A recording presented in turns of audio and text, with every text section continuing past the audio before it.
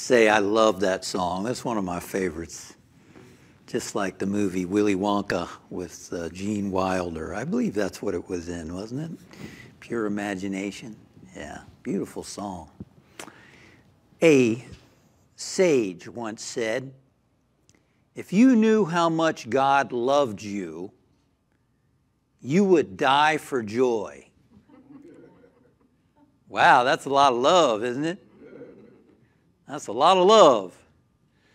This presence and activity, the sages tell us, brought us into the world. It's not only brought us into the world, it's being us in the world, right? It's expressing as us, like the oceans being the wave. Spirit is our very self. How could it not love us? 1 John says that God is love. God is love. So that presence is love. It holds us to the earth. It causes our hearts to beat. It breathes our lungs. And it's ever seeking to unfold His greater good in our life. In our life. And today we're continuing key number 3 from Reverend John Strickland's book, Think, Feel, and Heal. And we talked about last week the first 2 keys. We said the first 2 keys was first key, being thankful in advance. Essentially developing an attitude of gratitude. Being grateful for the good that's in our life. Developing this attitude of focusing on the good that's already in our life. I mean, isn't that what gratitude really is? You got to focus on the good in your life in order to feel grateful about it. And the opposite would be always thinking about what I don't have, what I wish were different, what's wrong in my life, being critical, and so on about what's lacking and wanting. And there's been studies about the different effects that has on us. And focusing on the good in our life is a way to magnify the good in how we feel and what we tend to attract. So that was key number 1. And he talks a little bit about praise too, which we talked about last week. And then key number 2 is believe that healing is possible. Do you believe healing is possible in your life? Do you believe that it's possible to have healing in your relationships, healing in your finances, healing in your physical body? A lot of you said yes. That's a key thing for us. That's a key to believe and understand that Spirit can only do for us what Spirit can do through us. So if we don't even believe, if we're not even open to the possibility, then what chance is there? How can it happen if we're not even open to it? Olga Butterworth, the late Olga Butterworth, used to talk about saying yes to your good. Saying yes, which is being open. That Spirit is seeking to express through us. Saying yes to it. That's believing that is possible. So today we want to talk about key number 3, which is, in John Strickland's words, love is the answer, the only answer. Now, love is an interesting topic, isn't it? Love is an interesting topic. And we're going to talk about love in a way that's not commonly talked about. Because most of us are conditioned to believe in the love that we see in the movies. How many of you like romantic comedies? Don't we all? Most people like romantic comedies. Most of us like when 2 individuals see each other and they're drawn together by this irresistible attraction and there's a spark of love and, we all love that. We're going to talk about a deeper aspect of love today. We're talking about the love, the source of all love. And the source of all love is what? Spirit, God. And it's not like God is up there who loves us and God is up there and gives us love.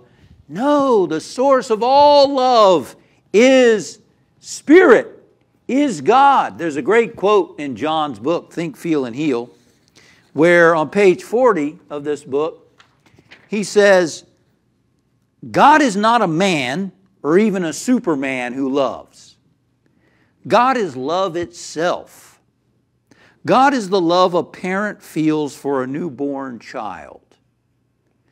God is the love a child feels for a parent nearing the end of his life. God is not one who loves. God is love itself. Now that's a big idea. God isn't just one that loves. God is love itself. God is love itself. In the book, The Autobiography of a Yogi by Paramahansa Yogananda, the great yogi sage, he talks about when he was a little boy and his mother died. He was so heart-stricken. He really struggled and suffered when his mother died. And one day he had a spiritual vision. And Spirit spoke to Yogananda and said, I was the love that saw through your mother's eyes. And I've been the love through lifetimes for you, through many mothers, through many lifetimes, if you believe in many lifetimes. I've been that love through many mothers, through many lifetimes. In other words, he was getting the message, yes, your physical mother is no longer here, but recognize that I am the love that loved through that mother. Isn't that a neat idea? That when we really love someone, that love is God's love. That love is God's love. Think of someone who has been very important to you in your life, who you loved so much or love so much, and they love you so much. That love is Spirit. That love is God's love, flowing through them to you. And I've read sages talking about, dogs and how loving they are. I think I might have said this last week. That they're a demonstration for human beings of that unconditional love. That love is even through pets, So the point here is, that's the love we're really seeking. That love that we really want is the presence and activity, to feel it, to know it, because it's expressing as us. That's the love that the sages talk about all the time, cultivating that connection with Spirit, that connection with Source, really knowing who we really are as spiritual beings. And if we don't know that love, what's going to happen? We're going to look out there for it. We're going to try to find someone who's going to love us the way we need to be loved. We're going to try to find someone who is the soulmate. We're going to try to find, the right partner or whatever it is to fill that empty space inside of us. And what's going to happen? No one can ever love us enough. No one can ever love us as much as we need it. The only thing that can really ever fill that empty place is discovering that presence and activity of love that's expressing in and through and as us. It's finding that inner love. And the great part about that is when we find that inner love, that love attracts. I mean, when someone is loving and radiating love, you're drawn to it, aren't you? People get drawn to that. And when we are so filled with that love of our true nature, we want to share it. So we're not saying don't get in relationships. We're not saying, don't have a life partner or a soulmate or anything like that. We're saying discover how much God loves you. Discover your unity, your oneness with that love as Jesus discovered it, as Buddha discovered it, as Moses discovered it, as Krishna discovered it, as other great saints and sages have discovered it, because you can too. That's what they meant. What I've done, you can do and greater. Because if we don't cultivate that love, what's going to happen? You already know. You already know, don't you? I'm talking to the choir. I'm not talking to, well, I might be, younger folks. But, you know, we know what's going to happen. No one's ever going to fill that inner space inside of us. They're never going to be the way we need them to be. There's always going to be something that's not right. Anybody know that from personal experience? A couple of honest people in the group? Yeah, no one's ever going to be, you know, act exactly the way we need them to be or we think they need to be and show up the way that we want them to show up. Nobody. Never. Everybody's different. Everybody's got a different background. Everybody has different habits. You know, oh, I'm going to meet my soulmate and everything's going to click and be perfect and all that. Wayne Dyer used to talk about, that's not your soulmate. Wayne Dyer used to talk about your soulmate's the one that really challenges you. Whoa. In fact, John Strickland quotes Wayne Dyer in his book. Here's a quote from Your Erroneous Zones. Any of y'all read Your Erroneous Zones? That was Wayne Dyer's first big hit. He traveled around the country in a van getting on radio shows for the Erroneous Zones. And he says, love is the ability and willingness to allow those that you care about to be what they choose for themselves, without any insistence that they satisfy you. Oh. Should I read that again? Love is the ability and willingness to allow those that you care about to be what they choose for themselves, without any insistence that they satisfy you.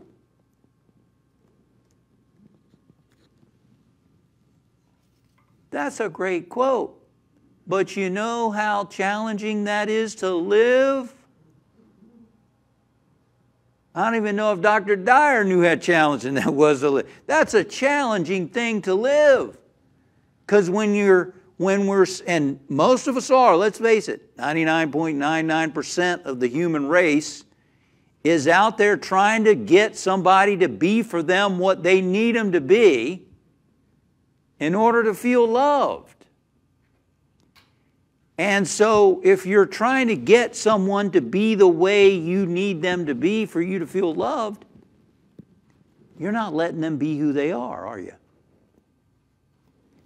Now, I'm not saying there's not a place for us to talk to someone about things and, you know, to negotiate stuff in the relationship. Because let's face it, we're all growing. We all have our humanness to deal with. And none of us is going to go from where we are to sainthood in one leap, right?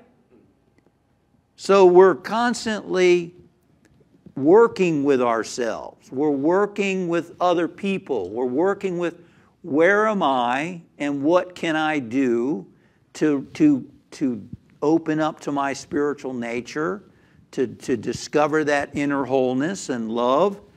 And where do I need to negotiate with this person and communicate with this person? Right? We're working with our humanness and where we are and where we want to go. Here's the thing, though.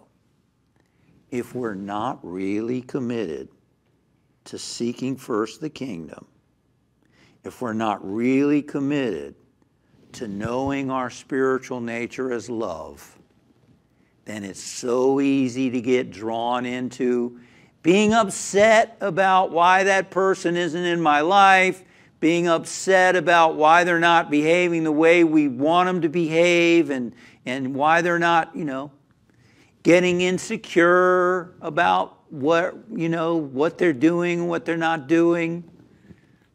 And that's our humanness. So here's the deal.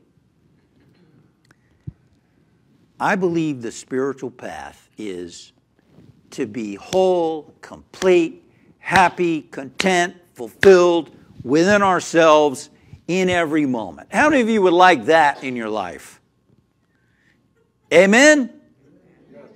Amen? Amen. Amen. Yes. I mean, what is heaven if it's not that?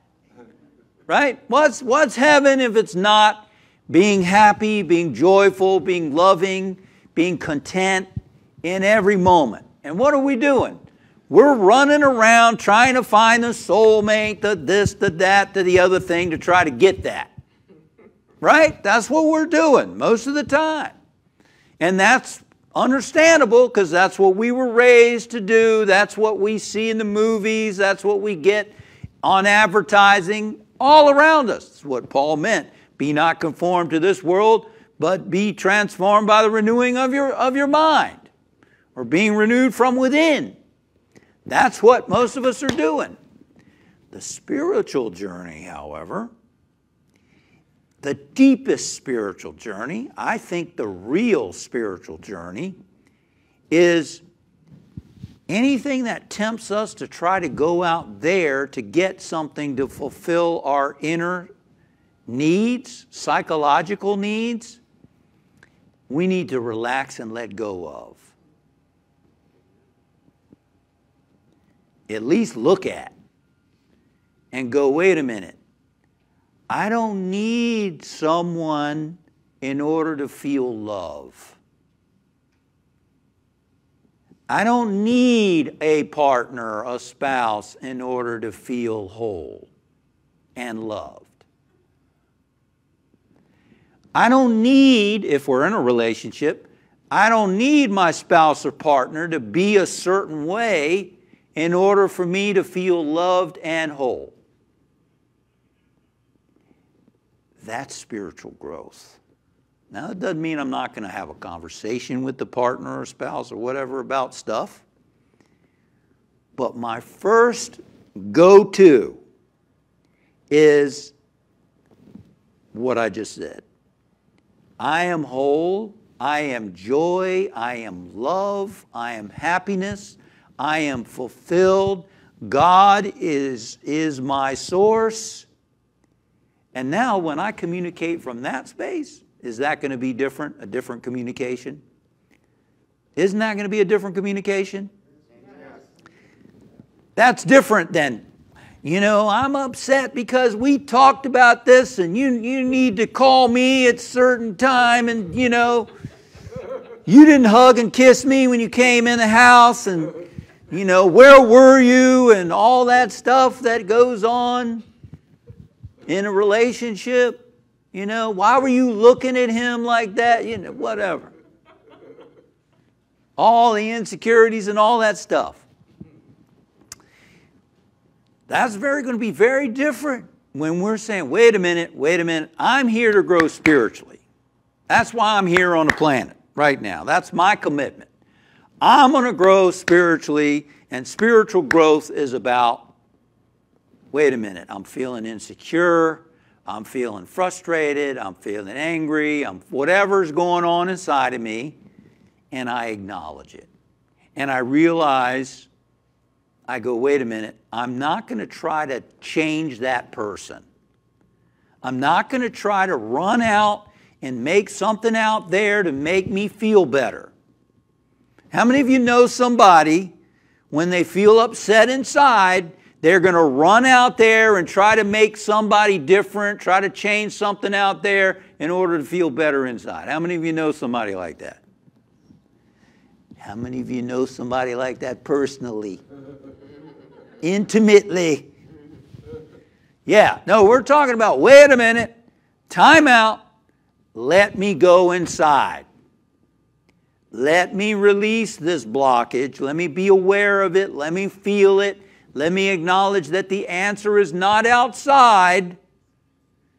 The answer is discovering that presence of love that's inside of me, acknowledging that I am whole. And however we need to do that, fine. Emily Cady in the book Lessons in Truth, she talks about knowing God loves me.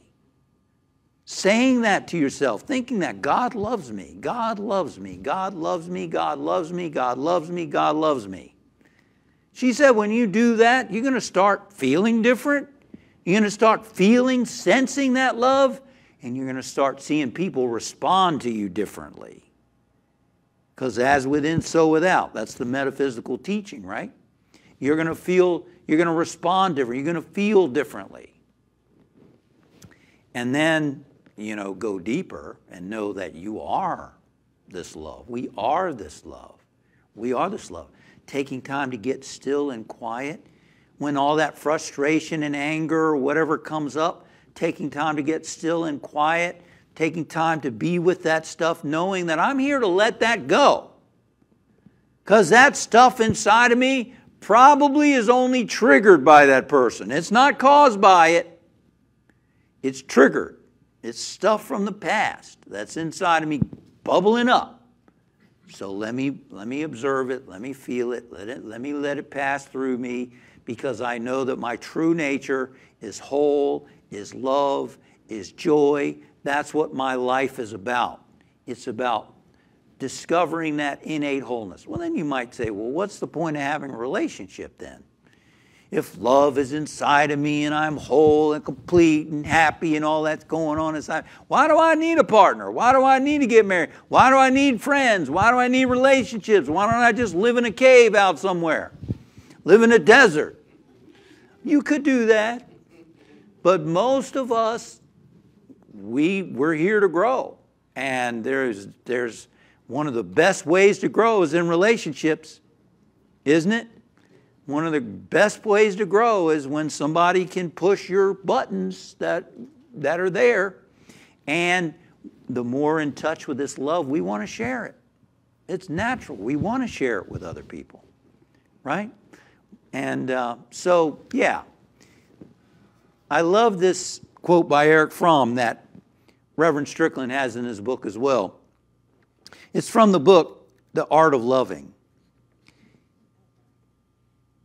Immature love says, I love you because I need you. Right? Immature, I love you because I need you. Sometimes people are like, I love you. And they're really saying, I need you. I need you. I'm reminded of that song by Barry Manilow. I can't smile without you.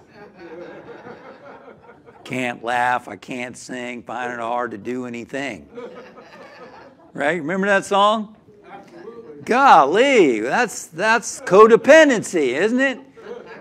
Nice song though, I saw some article in a paper where this deli or something was having problems with people loitering. And so what they did was they started to play Barry Manilow music on the loudspeaker outside on the sidewalk. Apparently it worked.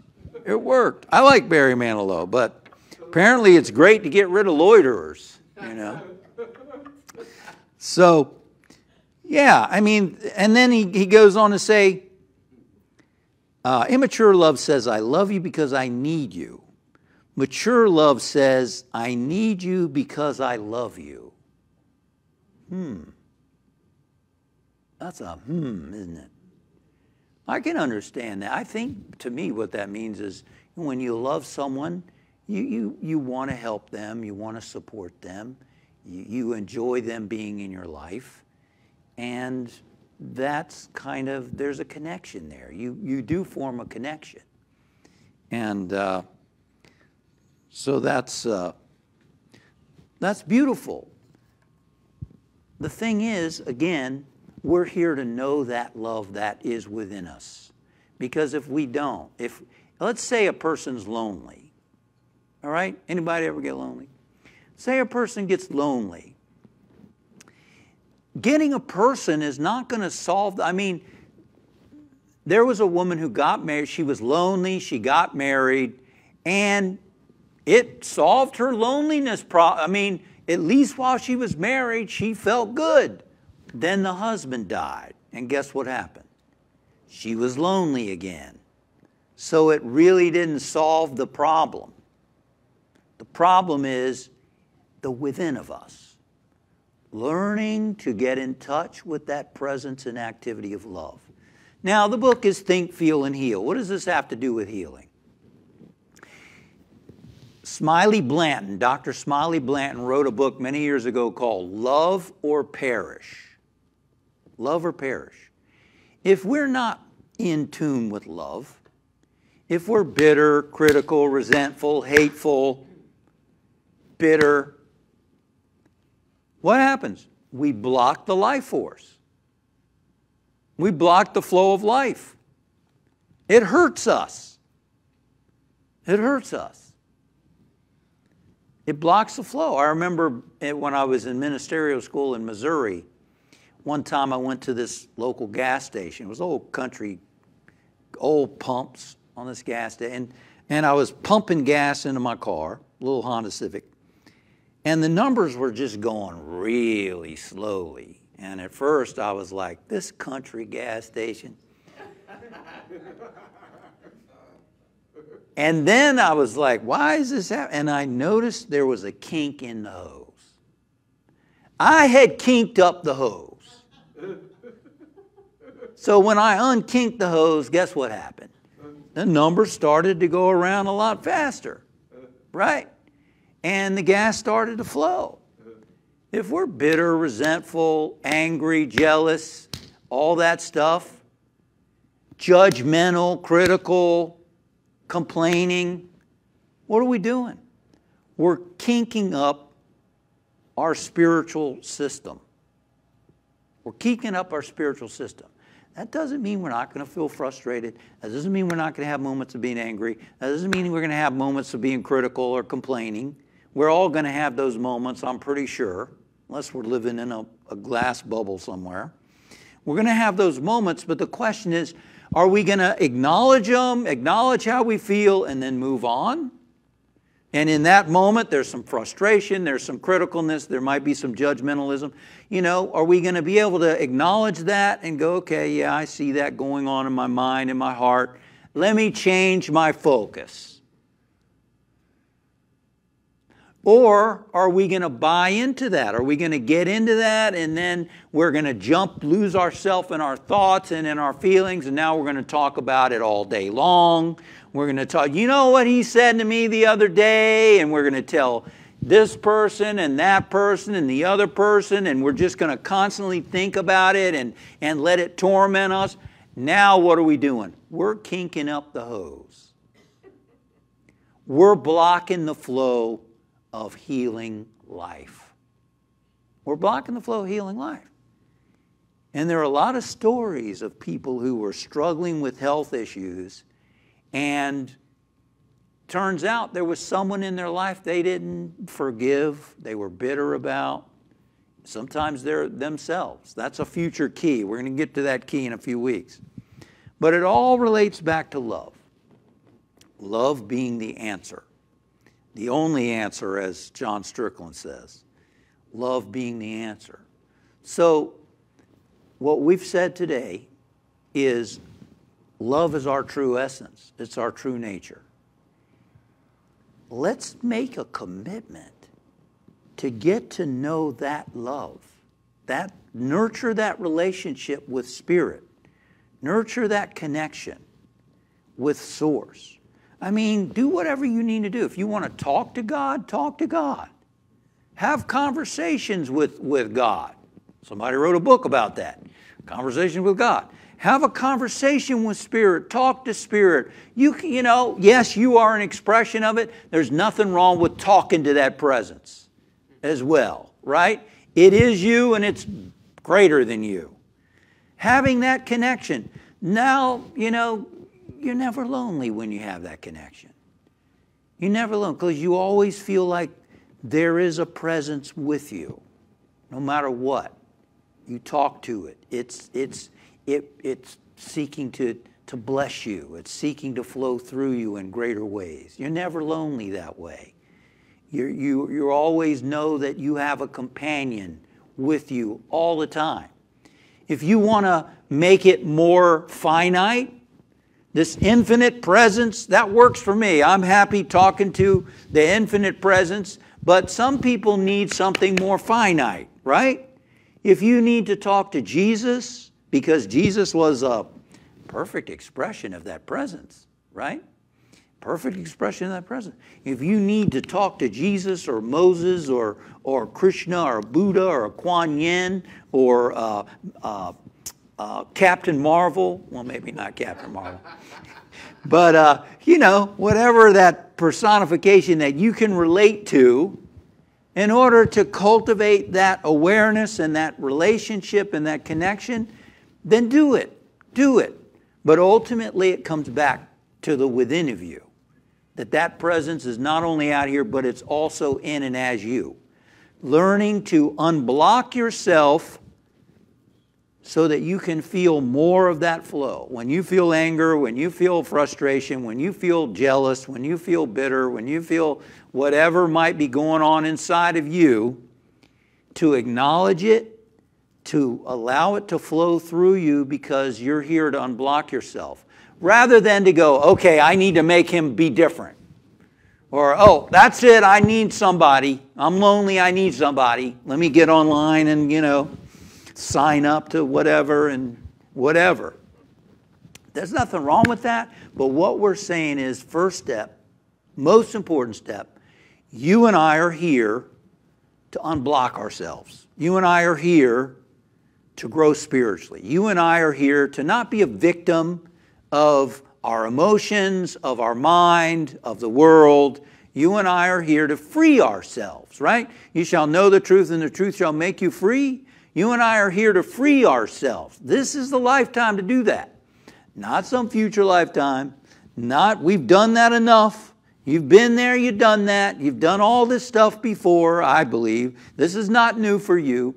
We're here to grow and to be free now. And so let's make that the first choice, to discover that love inside of us and to free ourselves, to make that choice. Love is the answer. That's key number 3 to healing. The more we free up ourselves, the more we let go of those burdens, because guess what? All that stuff that's inside of us that we're carrying around, that's a burden. That's a burden. We're weighing ourselves down. That energy that could be freed up to heal us, to prosper us, to strengthen us, that energy is all tied up in keeping that junk down there. Because the junk is in there and it wants to come up. That's why it comes up. We think it's coming up because of the way that person spoke to us. No, it's already there. Because if you didn't already have that anger inside of you, what that person said wouldn't bother you. You'd be like, well, they must be having a bad day. I love you, I bless you, and I appreciate you. You know, we'd be like, oh, poor thing. You know, we'd be compassionate. Instead, we're like, I can't believe you talked to me like that. Who are you talking to? You know, that's because we got junk inside of us. So we got to free that stuff up. Let it flow through us. And that's what this key number 3 is all about. So that we can begin to tune in to that presence and activity of love that's always there, always holding us, always seeking to unfold through us and as us. And I'm sticking with that message today. Let's get still. Thank you, Father, Mother God, for your reminders today that we are loved by you, that we live in your love, that you love us, that you are expressing in and through and as us this day, every moment of the day. It is your pleasure to express through and as us. And how blessed we are. How important we are. Important, not necessarily to the world, but important to God, important to spirit, important to life. Life believes in us so much that it's expressing as us that you are important to spirit. You are spirit. You are the expression of spirit on the planet. You are valuable. You are important. You don't need to prove that to anybody else. You don't need anybody else to approve of you. You are valuable. You are important. Whatever your life looks like right now. You are valuable. You are important. You are loved exactly as you are. And in fact, you are love itself. You are love itself. And you and I are on a journey to discover that. And we thank you, Father, Mother God, for guiding and directing us in this journey, for reminding us of who we are, reminding us of who you are. Thank you, thank you, thank you. And so it is.